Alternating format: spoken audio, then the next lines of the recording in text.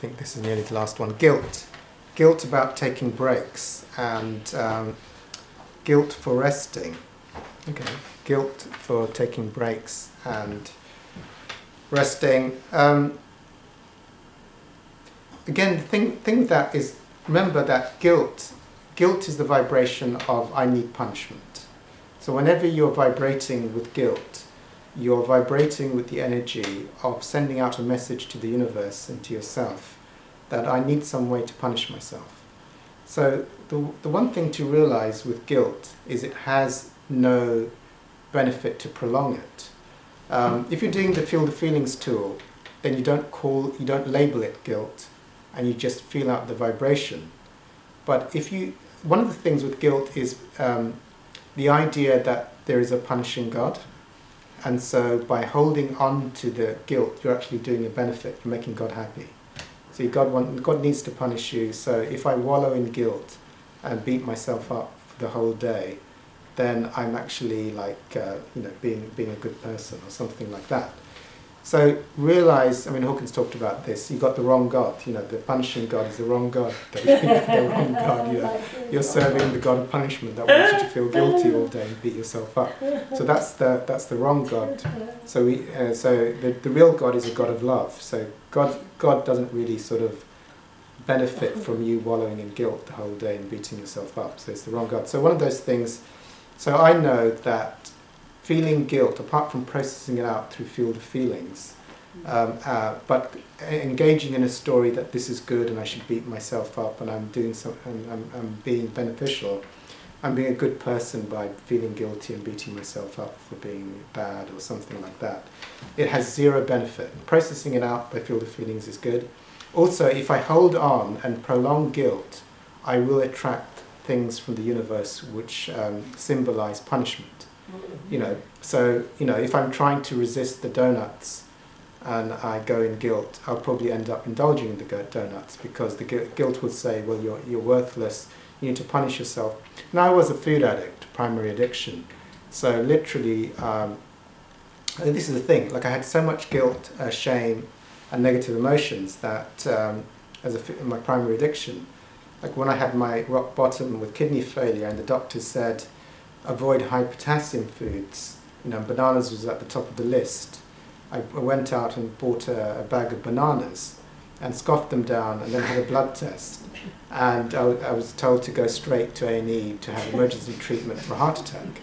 So that's I had so much guilt in me that is don't eat this food or you'll get a heart attack. And on autopilot, I just bought a bag of bananas and put them down. So I don't encourage people to wallow in guilt, you see, because it means you become, in 12-step terminology, you become powerless. You become powerless you're in a field where there's no choice. You will eat those bananas, you will pick up that alcohol, you will eat that Krispy Kreme donut.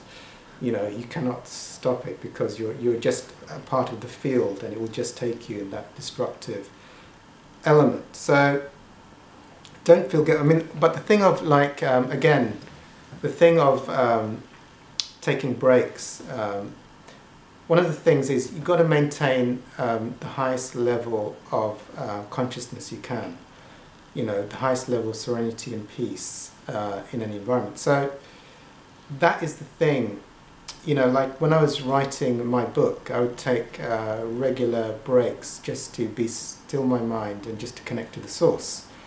Because I know that will be a higher vibration, and that's more important. Then when the ego starts to track a lot of information, then you can lose your level of consciousness. So you want to just let that over-identified thinking go and just go back into source again.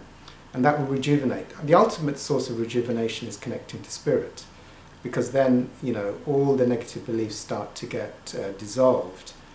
And everything starts to get released, because all the things that are being acted out are just your limiting beliefs which you're expressing, and when you get cut off from the light. So when I went to see Muji, and I had my one-to-one with Muji, and I had a white light spiritual experience after I was observing your thoughts. It was funny, my gout disappeared, all the pain disappeared, suddenly the day went from dull to bright. And that's what happens by just not being connected to source. It's like all your negative beliefs become identified and start manifesting. And once you start going back into the source, into the light, everything starts to dissolve. So that's the power of releasing the negative influence. So it's been said in the group already, taking time to just have your lunch or take a break or just release your thoughts is a good thing, because your vibration will go up and you'll be more productive in the day. Otherwise, workaholism, I did workaholism in the stock market, which is like adrenal addiction, and the extreme need to just consistently working because you're getting adrenaline high, and you can work into the late hours on this kind of buzz. But the end result of that was like burnout and death in my case. So I think the great thing with Hawkins was he did muscle testing, and when you're starting to go into ego or go into negative environments, all your meridians and energy lines are being burnt out. So you're in fear, you're in addiction, so all your energy lines are going off. It'll actually kill, the body will start to deteriorate. And you'll start to get all kinds of illnesses eventually, even though you're numbed out with addiction. So when you're doing things from a spiritual, when you're not in workaholism or fear or anger or any kind of acting out, then all your meridians will be in line and you'll be connected to source, and so that's sustainable over the long period of time. So you want to be like, if you're in fear, in addiction, in guilt, in shame, then your meridian lines are blocked.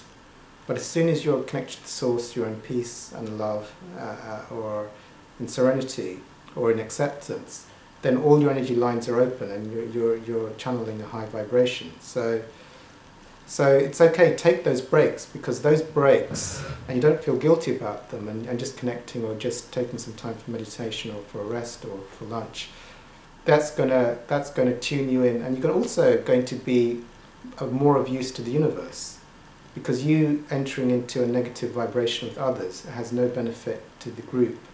You're not serving the highest good, because if everyone's in like the rat race and you just enter their vibration in the rat race, spiritually you're not really doing much good, even though the rats like other rats. That's probably the wrong expression, isn't it? But people at a certain, like if everyone's gossiping in the office and you join in gossiping with them in the office, I mean, they might be happy, but it's not really a service to the universe. Or if they're slagging off someone and you join in the slagging match, so you're just holding a good vibration in there is of a higher good, and it'll benefit them even though they might not like it. So feel good. You don't need to be guilty to take breaks, and it's for the highest good.